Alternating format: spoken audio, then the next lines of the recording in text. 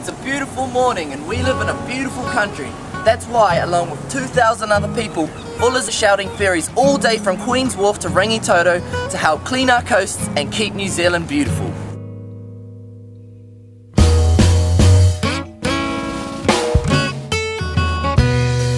on, we're going to make a change and get all of this water onto the boat. Go get in it, G, go get in it, sleep. What a cool idea to spark up a human change. So I was straight in there, then everybody else started to pitch in too. It was good times.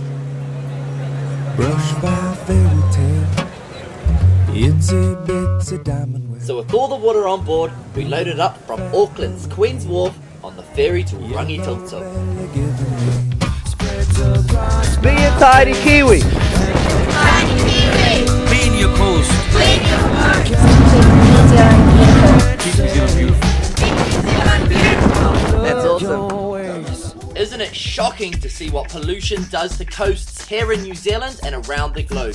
Every day rubbish flows into the Waitemata Harbour through stormwater drains. This means that Rangitoto is directly in the line of fire from something as simple as a cigarette butt or a water bottle dropped into any gutter of Auckland City. Obviously there needs to be put a stop to this. So I signed up to help the Love Your Coast crew. We knew the mission was to clean Rangitoto's coastline, but pulling into the wharf, we didn't really know what else to expect. So just come over and sign on. We're looking for extra team leaders as well, so anyone who wants to put their hand up, come over and sign on. We need 10 more. So I've just volunteered to be a team captain. That means I get one of these vests. Yeah. I found a pretty choice sticker in the team bag, as well as some gloves to hand out to everybody, and a whistle. So we got the team equipment, I found my new team, all we needed now was a team name. New Zealand looking beautiful, that's real good stuff. The name of our team, Tidy Kiwi. So we have Tidy Kiwis, yeah? So on three, can I get a Tidy Kiwis? Tidy Kiwis! 1, 2, 3, Tidy Kiwis! Awesome stuff. The Tidy Kiwis, students and teachers from Northcote College, Lulu, Cass, Julie and Megan, Sam and myself. And we started to make our way around the coast. Another cool thing that me and your teachers are going to look out for is a player of the day.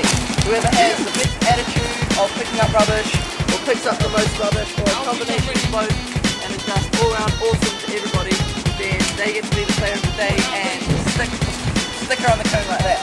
Yeah! Woo! So we're here at our spot. We walked about 45 minutes around the coast of Rangitoto.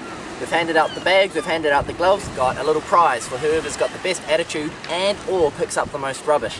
They're going to be the player of the day, and it just gets the kids motivated, you know, to have a bit of fun with it and to try really hard to pick up as much rubbish as they can. So we'll see how it goes. That day we saw first-hand the repercussions of human littering to wildlife. Pete the Penguin, I reckon we should call him. Pete the Penguin? Okay, we're going to put Pete the Penguin up in there underneath this nice tree so he can biodegrade like nature intended it to be.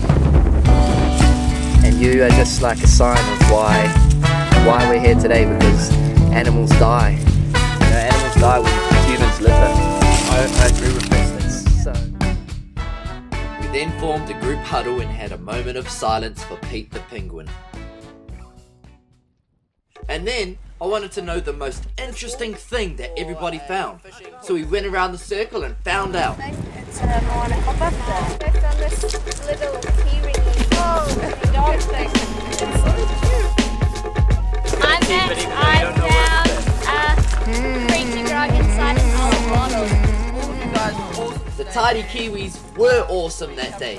So that's why, when it came round to naming the player of the day, I just couldn't single out one person. Plus, it's all about working together as a team. And the team effort was a success. And at the end of the day, that's what really matters. So it's been a great day. We've made heaps of friends and we've picked up heaps of rubbish. Got myself a whistle, mean little memorabilia, some chocolate on the way home. One man's rubbish is another man's treasure. That's what Julia found. Yeah. And most of all, I think that I've made a difference in quite a few kids' lives. A Tidy Kiwi is the way to be. And yeah, it's really inspirational when a lot of them got out of their way to do so to pick up rubbish. So yeah, Steve-O signing out.